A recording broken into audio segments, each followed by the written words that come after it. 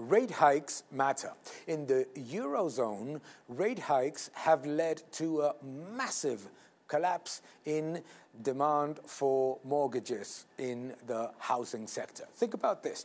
In the last 3 months, what we have seen is that the demand for mortgages has been reducing, but not at a normal pace, at a pace that was not seen since the 2008 crisis. If you look at this graph, courtesy of the Financial Times, it's even worse, the decline in mortgage applications, but we also have to remember where it's coming from.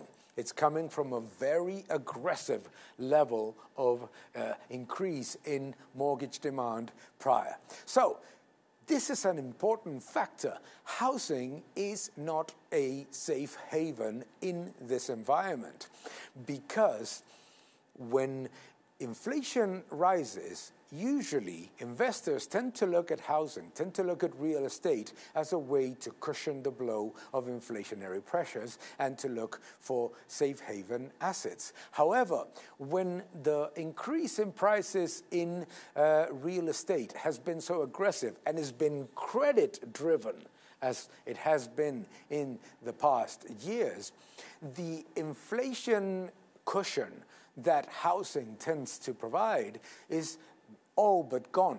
So what we find is that in an environment of persistent and elevated inflation, real estate does not work as a safe, as a defensive asset, or certainly as an inflation hedge. And we at least have to bear in mind the fact that raising rates plus elevated valuations and the reduction in the level of real disposable income of citizens is certainly going to affect the demand for new homes and for mortgages.